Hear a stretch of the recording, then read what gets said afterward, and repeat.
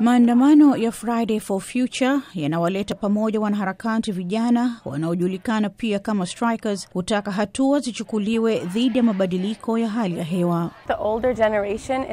Kizazi cha zamani hususan hapa Marekani hakubali swala hili kama lilivyo, na hilo linarudisha nyuma harakati hizi kwa sababu linazuia watoto kupata kasi wanazohitaji kujiendeleza. Coker na wenzake wameshawishiwa na msichana mdogo mwenye umri wa miaka 16, Greta Thunberg, anayetokea Sweden, ambaye alianzisha vuguvugu la mabadiliko ya hali ya hewa ijulikanalo kama Friday for Future hapo mwaka jana, ili kuongeza ufahamu wa kimataifa juu ya mabadiliko ya hali ya hewa. Taifa lake la Sweden linaunga mkono.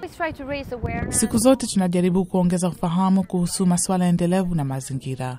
Swala hili limekuwa likiangaziwa sana Sweden tangu miaka ya 60, na tunalenga kuwa taifa la kwanza lisio na uchafu wa mabaki duniani. Wanaharakati wa vuguvugu la Friday for Future hufanya maandamano kila siku ya Ijumaa kuzitaka serikali kuchukua hatua za sera zinazohusu mabadiliko ya hali ya hewa. Nadhani kizazi cha wazee kwa hakika hakijaelewa dharura ya masuala ya mabadiliko ya hali ya hewa, kwa sababu makampuni ya mafuta na serikali zetu zinafanya mengi kuficha na kupotosha kuhusu kile kinachoendelea. Hadi sasa bado hatujatambua ukubwa wa swala hili.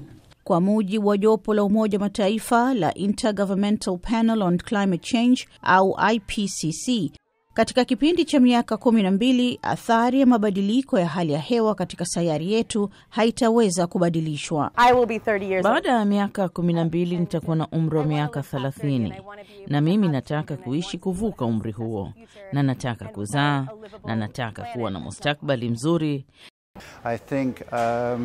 Nadhani kizazi cha zamani bado kina nguvu nyingi za kuweza kufanya mabadiliko, na nadhani kwa wao kuwapa vijana nguvu za kutetea swala la mabadiliko ya hali ya hewa ni jambo jema katika kusukuma mbele swala hili. Pale maandamano ya Friday for Future yanapoendelea kote duniani, vuguvugu la mabadiliko ya hali ya hewa na Greta Thunberg wamepatiwa hadhi kuu na shirika la kimataifa la Amnesty International kwa juhudi zao za kuleta mabadiliko kwenye sera za serikali na jinsi zinavyopambana na mabadiliko ya hali ya hewa.